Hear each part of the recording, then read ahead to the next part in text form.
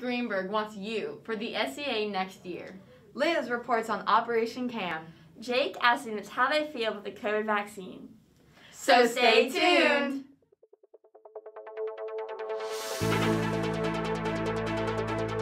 Good morning, everyone. I'm Nick. And I'm Carter. Today is May 24th, 2021. After suffering the devastating loss of a friend, one dedicated student has founded a club in his memory. A brand new club with a very impactful and inspiring mission has arrived at Smithfield High School called Operation Cam. I don't know if many of you knew him, but there was a student that went here named Cameron Robertson, and he was a sophomore in my class. He was a really close friend of mine, and he recently passed away.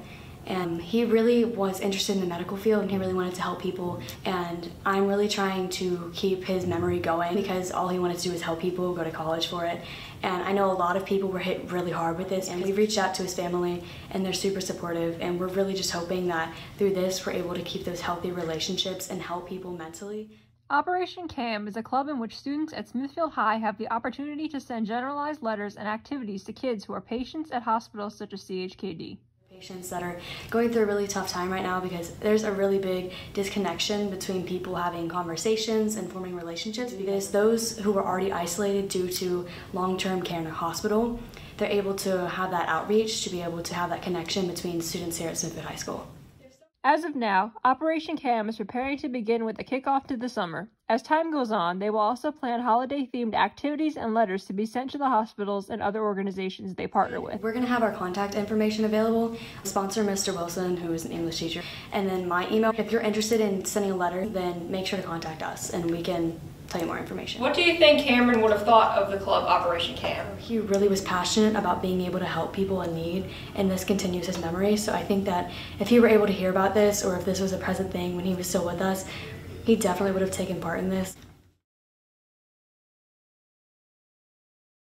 If you're interested in supporting Operation Cam, please see Mr. Wilson in room 7. The last day of school will be here before you know it. Here's information on when to return your laptop.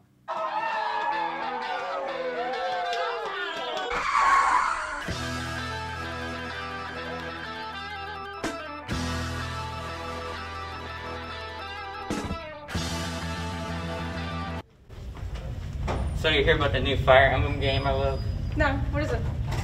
It's the best game ever. I just love it so much. Well, I would get like so many clothes of it. Well, that kind of sucks because we have to turn in our laptops. Yeah, I know. Sucks. Ugh.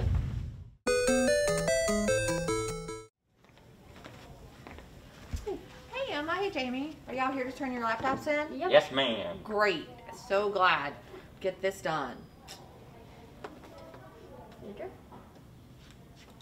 Because we're great, responsible students. Thank you. You're welcome. Hey, bro, dude. What's going on, bro, dude? Aren't you supposed to be turning in your computer? What? I don't need to do that. I need my computer for the summer. Bro, dude, if you don't turn it in, it's your mom's going to pay a bill. A bill? Can't be that much.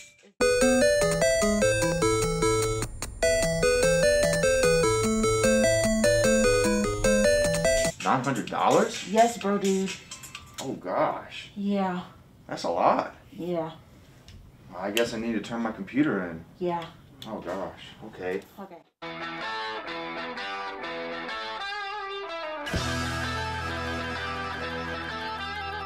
Stop by the library if you have any questions.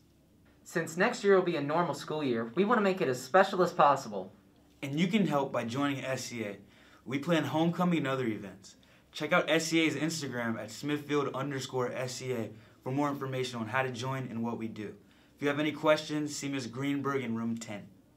Now, to JROTC, whose spring blood drive was a huge success. They collected 123 pints of blood this school year. Seniors who donated more than 3 times can wear a red cord at graduation. The JROTC program is also proud of its rifle team, which was the #1 Army JROTC rifle team in Virginia. They placed 5th out of 42 schools in a national competition. Have you gotten your COVID vaccine yet, Carter? No, I haven't, but let's turn more to Jake about information on student eligibility. Now that all high schoolers are eligible to get the COVID-19 vaccine, students are weighing whether or not to get the shot. For junior Jacob Day, Getting the vaccine is not top priority. Honestly, I don't even want the vaccine because I don't think that I need it. Because I'm young, I don't really have to worry about those things. I don't have to worry about having a heart attack or seizure. While sophomore Robbie Karowski plans to get the vaccine, he has concerns about how effective it is. Vaccine. I think it's pretty cool. I'm about to get it pretty soon. Some people I know can't get it. You know, I think it should be tested a little bit more before they do widespread, because there's been rumors about stuff and they might not be true. Junior Joshua Kenner, however, believes that the more people who get the vaccine, the safer everyone else is. Well, first off, they'll ask you a few questions if you're allergic to some of the medications that are in, like, the vaccine. I wasn't allergic to any of them. They have you sit down for 15 minutes after the shot. I didn't have a reaction personally, but I've heard other people had a reaction. Some got, sick and dizzy or whatever. But I think my side effects started kicking in the second day after the shot, because I woke up and I was I had a dry throat, my eyes, they were itchy, and I just felt exhausted. Nurse Gilliford believes that the benefits of the vaccine outweigh the risk. I would say get it, because your chances of getting sick, getting in the hospital, and then dying are way more than any side effects from the vaccine. Sounds like things will be back to normal soon. Seniors were able to visit their previous elementary schools in their cap and gown.